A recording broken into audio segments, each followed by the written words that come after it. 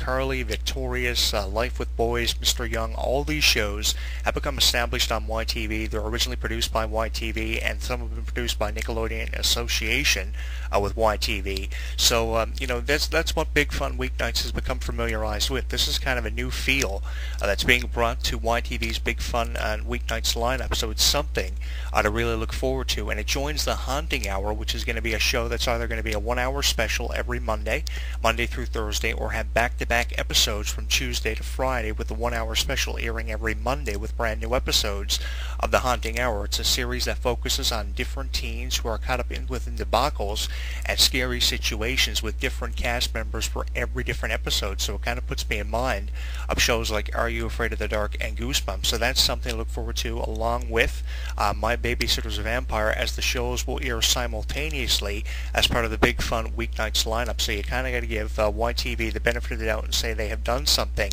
phenomenal for older youth audiences, and now definitely viewers' discretion is advised. Now, if you haven't seen any of the previews for shows like My Babysitter's a Vampire or The Haunting Hour, you can go to our Facebook page at HEW Entertainment, on our Twitter at Jonathan Clarke1, and if I find interviews with the cast members of My Babysitter's a Vampire, I will throw them up for you on our Facebook page and on our Twitter at Jonathan Clarke1 amongst our tweet archives, because it is a great show, and it's the first of its kind, in my opinion. I wouldn't be surprised at all if we saw kind of a trend develop from this series, and other series would try to follow in its footsteps. For me, I remember when Teletoon first started promoting the movie and the TV series, which is spun off of the original movie, and how much promotion Teletoon put behind it. For me, I can remember watching Teletoon far back as the 1990s, when they first had animated series being the talk of Teletoon, and now they're kind of trying to transition from being just animated into both animated and live action series, and I think this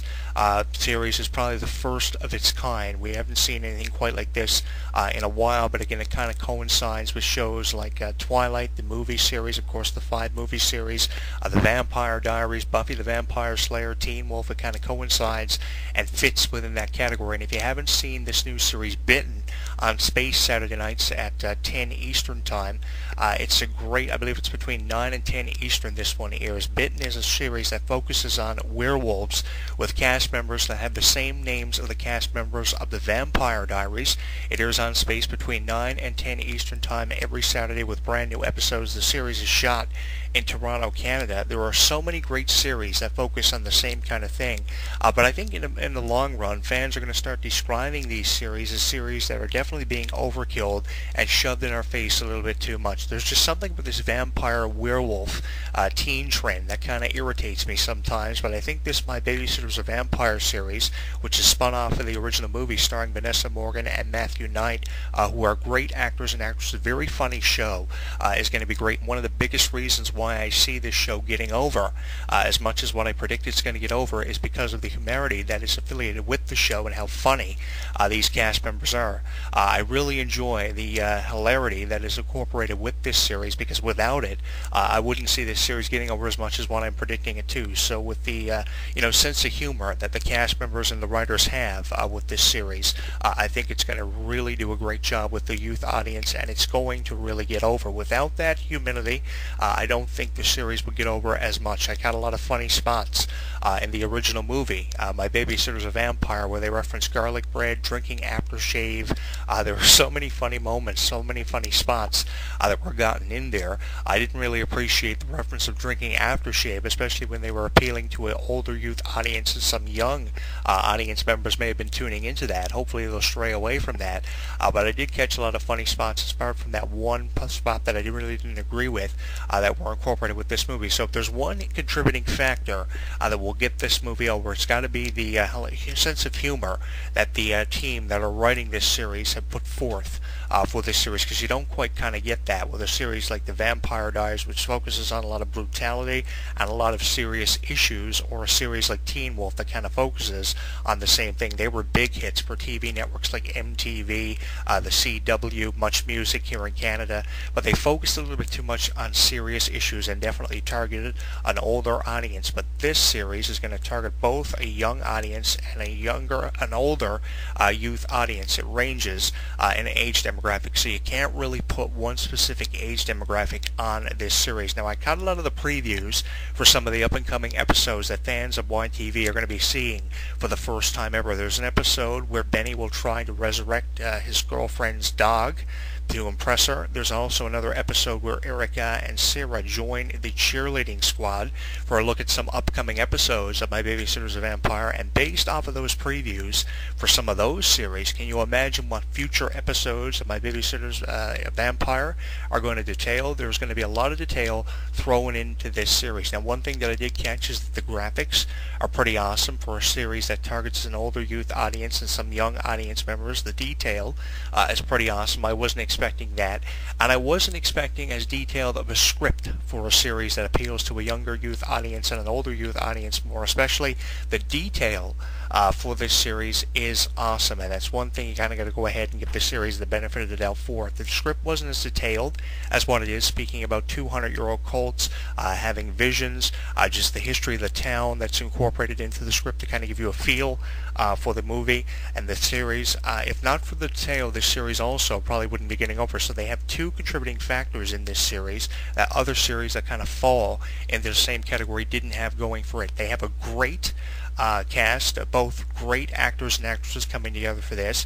They have a sense of humor, and they have a lot of detail in the script to give you kind of a background on the characters that are in this series for people who are going to be watching it for the first time ever. So really three big contributing factors, three really big X factors in this movie. Again, you have a great cast that have a lot of great chemistry between actors and actresses, and you'll of course become familiarized with these cast members from other shows they have been affiliated with over the years. Very different concept coming from them, and it's kind of a challenge for them to bring the darker sides of their personalities out in this cast. You have a great sense of humor from both the cast and the writers, and you have a lot of detail in the script. So there are a lot of things that this series has going for it. And I want your opinion on this series for those of you who have probably seen it on Teletoon, because as I previously mentioned here on the show, it's originally being produced by Teletoon and it's been aired on Teletoon. And for those of you who are going to be checking this series out for the first time ever, we invite you to give us your opinion on this series and how you think it's going to do with ratings. I predict really high ratings for YTV because of this series, and I predict it being one of the favorite series of a lot of kids at the Kids' Choice Awards in 2015. I predict it to be taking home a lot of awards because of it airing for the first time ever on YTV. The only question I have is, why are YTV, and I'm speaking to YTV directly here in this week's video blog, why are YTV only picking it up now? Is it because it was only just produced by Teletoon and it wasn't produced by Nickelodeon? Is this why they're only picking it up now, because they kind of had to review it and they had to see if it was for a younger youth audience or an older youth audience or both combined?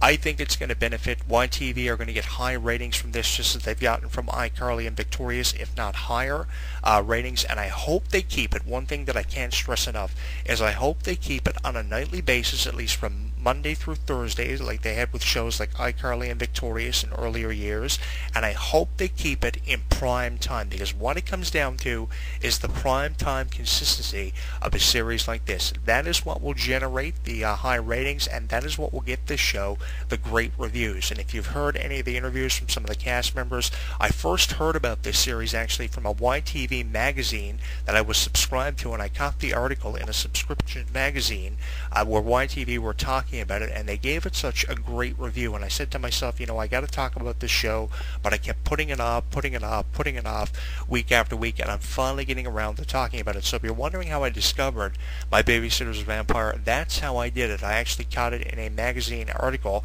that I was subscribed to, a YTV magazine, and I've been putting it off for months and months and months on end to talking about it. I'm only getting around to it now, so I kind of do apologize for it. But the one thing this series is going to succeed from is if it remains in prime time and it has consistency. We don't want to see this series come to YTV and with a month of it airing and seeing several episodes, it's taken off here. An example of that I can use is Wendell and Vinny starring Jerry Trainer. It had a great cast, it had a great plot, it aired for a number of months, and then it disappeared on YTV's lineup, and it was replaced by shows like Sam and Cat, The Thundermans, and The Haunted Hathaways. It kind of was there one minute and it was gone the next, and it really disappointed me because Jerry Trainer had a chemistry with those cast members unlike any other show that he'd been involved with, including iCarly. It was kind of there and gone the next minute, and I think that this series could fall into the same category if not promoted enough. I hope we get a lot of promotion for this, and I hope we see a lot of consistency with My Babysitter's a Vampire, because without that, the show pretty much isn't guaranteed anything. But if you give it a consistent airing time in prime time, as part of the big fun weeknights lineup, then this show has nothing but a success ahead for it. And the actors and actresses, especially the actress Vanessa Morgan, who I'm becoming a fan of quicker than I probably have become a fan of anyone in entertainment, because of the cast that they have for this series. This series is pretty much guaranteed a whole lot of success. So we do invite you to join the conversation on our Facebook page at HEW Entertainment, to follow our show on Twitter at Jonathan Clarke1 and on YouTube at Jonathan Clarke22. Give us your comments and feedback and tell us what you want to get out of this series. For the first time ever, My Babysitter's a Vampire is coming to YTV's big fun weeknights lineup, joining shows like Sam and Cat, The Haunted Hathaways, The Thundermans, Mr. Young, and Life with Boys. For the first time ever, YTV fans have something to talk about on social media. I know social media, especially YTV's Facebook page and YTV's Twitter, have been covering this a lot, and there's been a lot of conversation about it. YTV fans have a lot to talk about and a lot to be excited for, as My Babysitter's a Vampire joins a phenomenal lineup of TV shows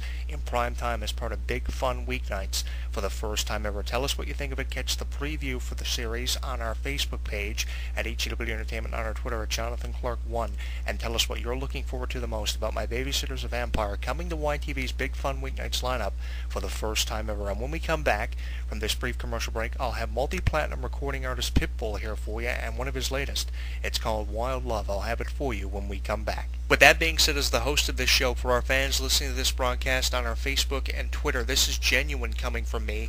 I hope you had a great spring break, and I really do mean that. With how many hits I got for the review of Radio Rebel back in 2012 on spring break, hopefully I'll get even more for the review of My Babysitter's a Vampire on our YouTube channel at Jonathan Clarke22. I invite you to share this video with your friends if you come across it while browsing through videos on YouTube. All you have to do is hit the share this video button and click on Facebook or Twitter and get the views up for this video on My Babysitter's a Vampire for the first time ever on our YouTube channel at Jonathan Clarke22. So I really do hope you had a great spring break. The only thing left for me to do is to go find some aftershave and drink it. I can't believe I just said that. Pitbull and Wild Love is coming up next.